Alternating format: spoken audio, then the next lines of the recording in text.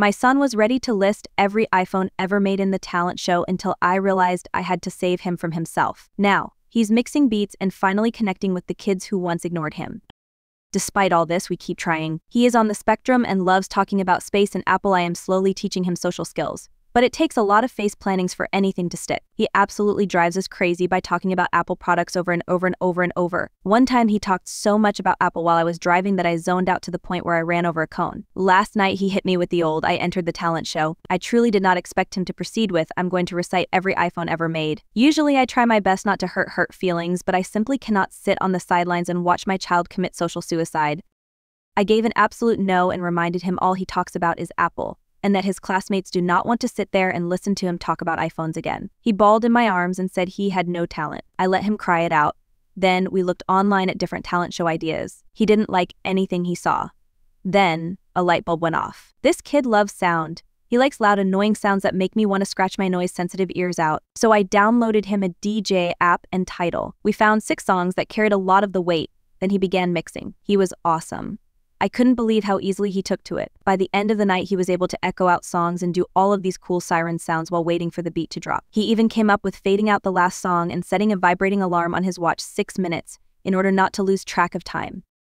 We agreed that as soon as the alarm goes off, if he isn't done, he will move on to the last song and fade it out quickly. We packed him a cool little outfit to wear with mirrored sunglasses, his iPad and speaker. Then off he went to school. I have been praying all morning. His teacher was really excited for him and I hope he doesn't back out. Even if he does, I am hoping he will stick with this hobby and maybe enter in the next talent show. Comment, it went really great. Better than I expected, honestly. The kids got up and danced, and his teacher said this is a moment she will always remember. She told us she wasn't supposed to say this, but he was the best out of all the kids. When he walked out of the door, he was beaming like a light. I think it's the first time he's ever felt connected with the kids. Now to the next story, story 2. Am I the asshole for breaking up with my unmotivated girlfriend who has nothing going for her and might become homeless? I, male 24, met a girl, female 22, in a community college class when I was 20. We came from very different backgrounds. I was middle class trying to find a cheaper way to go to college. She was living in almost poverty going to school because she was forced to by her parents who were threatening to kick her out. She dropped out about a year into her schooling while I continued and finished. During her first year, we formed a relationship and she moved into my apartment more or less. Her relationship with her parents is pretty much non-existent, and she has little to no outside friends besides 1 or 2 women she knew from high school, who are deadbeats in my opinion. I make around $80,000 a year, so we live relatively comfortably, but there's still some strain on finances. I can't say exactly when I started losing feelings, but the fact that she refuses to work, will not cook, and wants to eat out every day, does not want to go to school, and continuously wants to buy and spend money on clothes and other stuff just slowly started grating me more and more. I work in a female-dominated workplace, and having conversations and interacting with coworkers who have so much going for them, have fun hobbies, and aspirations makes it all the more worse when your girlfriend is chronically online and spends 7 hours a day scrolling through Instagram or TikTok Reel, thinks having sex is all she needs to do on her end. Our relationship isn't bad, we have fights every now and then like an average couple, have an active sex life, but that's pretty much it. From her perspective, if I broke up with her it would be out of nowhere, but I'm pretty much done, and now I could move on quickly and have nothing to be regretful about, as shitty as it sounds. The problem comes in her having no job, no finances, almost no friends, and no family support unit. I'm not a monster. I don't want to make someone virtually homeless, but I don't want to be stuck with someone who has nothing going for them either. I don't know what to do. Edit. Thank you for all the advice in this post. I don't know if this sub allows updates, but I'll talk to her tomorrow about this and start the process of working this out. Relevant comments. OP explains. Yeah, if she was a toxic or just bad partner, I wouldn't have too much trouble ending it. But she's fairly nice, just very lazy. I've tried to talk her into trying different hobbies or interests to get her active, but she always turns them down each time. How long? She wasn't as bad when we were still in school. She at least helped cook and had some aspirations to be a nurse. But I guess when she started getting comfortable, her habits built on until it got to this point. This wouldn't have been a 4-year relationship if this was how it started. She only leaves the apartment when I take her to get food. She either sleeps or is on her phone. Is she miserable with her life? She's not really miserable. She always sends me 30+ memes at work on IG and is honestly a pretty funny person.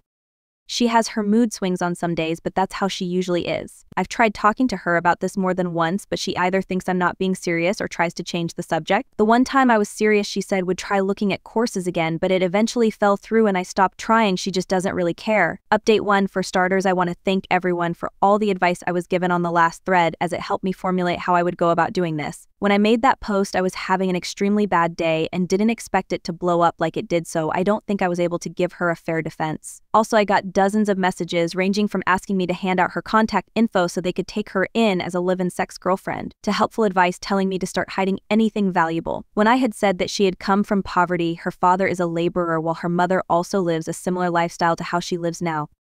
Their home is maybe 1,100 square feet and in a terrible place in town, and given her father's past ultimatum, I don't think he will take her back as she hasn't been back home in years. Yes, I have talked to her about this since January maybe 3 times, either by gently telling her it would be nice if she went out more to find a hobby, at the very least to flat out say she was wasting away on her phone and that she needs to get a job or go back to school. Each time she either changes the subject, makes it a joke, or follows through for a couple of days before going back to her usual self. She is a kind partner who asks me about my day, always tries to make me laugh or lighten the mood when I get annoyed, and generally shows a lot of affection, which makes me feel terrible when none of that works anymore and I just see her as another person. Now for the confrontation. Last night when we were both getting ready for bed, I didn't take my clothes off and instead just stood there, telling her we needed to talk. At first she was just smiling and jumping up and down on the bed with her knees, thinking I wasn't as serious as I was, but eventually she was able to read the mood. I told her something wasn't feeling right anymore, that I've tried to make this work and be patient with her for the past few years, but I didn't know how much more time I was willing to spend waiting for her to get a job, go back to school, or just get a hobby if anything. I told her that it annoyed and grated me that she just didn't seem to care about herself, and that I hated that she had no goals or aspirations. This was probably the first time in a long time she was as attentive as she's ever been during this conversation, and agreed to whatever I was saying, even also giving suggestions on where she can apply, what courses were starting to interest her, and even said I could look over her as she submitted applications online to make sure she wasn't lying. In her head it seemed like I was still willing to make this work, and a part of me believed this would finally be the moment that she would change. So it made the next part even harder for me and for her. At first I told her I didn't love her the same way, which slowly but eventually led to me saying I didn't feel anything at all about this relationship and was jaded. I was tired and wanted a fresh start with someone who was more goal-oriented and wanted something more out of life. When she realized what I was getting at, she started to cry and asked why I didn't mention this sooner, and I said I've always asked her to cook, to go out with me to try something out, or to just go back to school even when I offered to pay for her classes. Anything. She said she understands that part, but was upset why I didn't say it was leading to me losing interest in her, because from her perspective it seemed as if I still loved her all the same. She started apologizing, saying she wasn't in the right mental state and saying nothing was motivating her, and she genuinely had no interest in any hobbies. The only thing she liked was spending time with me, which is all she looked forward to on the day when I came home. None of this was really affecting my emotions besides making me feel uncomfortable. So I tried to continue by saying, I think her lifestyle would be better with another person, but she immediately cut me off and became more panicked. She started to apologize again for what she's done and said she would be a better girlfriend, that she would go with me tomorrow to wherever I wanted to go and would look for courses in August that she could start doing, but she did not want to lose me since she had nothing else in life and absolutely hated that I stopped loving her. There were so many tears and snot that I said we would have this conversation again when she calmed down, and we eventually did in an hour or so. She pleaded to give her 2 months to make a change and give her another chance and promised that she would change. Again, she listed off all the places she would apply to and said she would be a better partner. I never wanted to make her homeless, so this seemed like a good settlement, even though I still had my doubts. I then reaffirmed that I wanted to see other people, but she seemed much more adamant on this issue than the aspirations issue, that she would be able to fix this. She said just give her a month to try and make the relationship work, and asked me again and again on what she could do to make her love her again, and that she didn't want me to hate her. She said that this was the worst part of it all, and the only person that she had just done. It seemed as if she was about to break down again, so I said, okay, we'll see how this relationship is in a month. In my mind, if I'm allowing her 2 months to get back on her feet, then by a month she would already be ready to move on. I also didn't want her to suffer a complete mental breakdown while I was still living with her, so giving her a month to let her fix the relationship would give her enough time to accept things. I slept on the couch last night and will probably continue doing so for a while. She came out at about 3 a.m. wanting to talk some more, but I said I was exhausted and we would do it tomorrow. She then slept on the floor beside me for the rest of the night, apologizing again when I told her to stop. She silently said okay and sobbed for a bit under her blanket, but that's everything that's happened so far. This was one of the hardest things I've ever had to do, but I regret nothing and feel much better letting everything out. I don't know how this situation will be in 2 months, but I was firm that it was the deadline. This post will probably get buried, so I probably won't do another update since I don't think anyone will care about this in a week or a month, but I will definitely private message those of you who have been helping me through this or those who just want to be updated. But yeah, thanks. Hello, I have a partner who wants to start taking an interest in baking. She's a bit self-conscious and doesn't like asking or looking for outside help. And I'm kind of clueless in the subject, but I want to be able to find a resource to give some help for her. Are there any YouTube playlists or something similar you would all recommend to get started for someone who has little experience cooking as well? Update 3. This is a long post, and no, I'm not going to give a toldger. Hey all, it's been about a week since my last post, and I thought I'd give an update. A lot has happened, including the explosion of my first update thread. I have over 50 plus DMs asking me for an update, so instead of copy and pasting replies, I'll do another one. I find it easier to write than to speak in many situations, so this has been a great way to help my decisions and clear my head. Writing everything down has helped tremendously, and I will continue to do so until this is all over, and I will nuke everything afterwards. After the night confrontation, we didn't really speak all too much at home, with it being dry and awkward for a day or two, but I have been told I'm a workaholic by nature, so it was easy for me to stay at the hospital as a distraction. But in that time, she did start to cook again. We weren't in the mood to go out to eat together. Eventually, though, I sat down with her after she asked for a more thorough conversation on why I felt our relationship was failing. She promised not to cry or get upset, but wanted me to be 100% upfront so she had a better way of understanding, stating she wanted to try everything to fix this. I was really apprehensive about this, and I can't really explain why, but given being together for 4 years, I wanted to at least make an effort myself out of respect, even though a large part of me was angry for even doing so, as I feel I've never had the same from her. There have been many different camps in my last update, the main ones being kick her out immediately and leave her before it gets worse. Try to find a way to fix our relationship or end the relationship altogether, but continue living with someone who would probably become absolutely neurotic. If I was going to let her stay for 2 months, I would absolutely not be dealing with that. I took consideration in all these main advice discussions and read through almost every reply, even the most assumptive, bizarre, and downright unhinged Redditor takes. More importantly, I took heavy influence from those who have shared with me their past stories, which either led to them being stuck in loveless relationships for years or eventually being able to overcome their problems and have an even stronger connection. Thank you again for your private messages. I read through a lot of your lives. Now for our conversation. She said she saw something on TikTok where couples put a phone on a table with a timer and wanted to do something similar for each person to air what made them upset. I said that was dumb. If we were going to talk about our problems, it would be better if there was no time limit. She eventually agreed and said I could go first, asking me first when was the time that I completely lost my love for her. As I said before, it was never one action, but a grating feeling that got worse and worse until it got to this point, and I told her that. So she then asked when was the time I felt the most angry. I said it would take some time to think for me, and she said that was fine. After a few minutes, something came to mind. I couldn't formulate the right words at first, but it eventually just started to come out. I told her the worst time was when I was first starting at my hospital. To keep it short, the tempo was brutal. It was constant work with little to no downtime, as I was constantly learning new things that school had never taught me. While being expected to be able to handle it as a professional, it was without a doubt the most stressed I've ever been, and I feel like other RNs can relate here. That year hardened the way I think now. That hard work does pay off if you have the drive and the passion. I told her I think that was when I started losing feelings the fastest, seeing her at home doing absolutely nothing. Coming home to no food made, to her not working a job, to her not learning anything, completely stuck to the internet with nothing to show for it. I said it made me even more upset when I had given suggestions for jobs with pretty easy schedules, or to find a new interest in school that would pan out better than last time, only to be rejected at every attempt. I told her flat out that it disgusted me.